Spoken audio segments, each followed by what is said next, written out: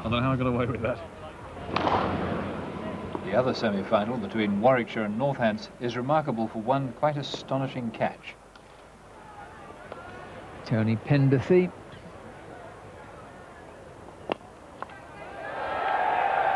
Well, that might be out. Well, what a catch that was. That was a tremendous catch. Well, Neil Smith going for what looked to be a repeat of that famous 6 at Lord's in exactly the same position, a deep long off. Brilliantly caught by Alan FORDHAM. And you just can't see anything better than that. And now Warwickshire down and nearly out at 99 for 7. That is the most remarkable catch we've seen in many a year.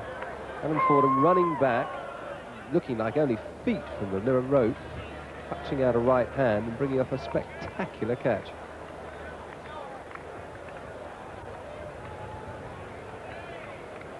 Here we go again, going one-handed. I don't think I've ever seen a better catch than that. Quite remarkable.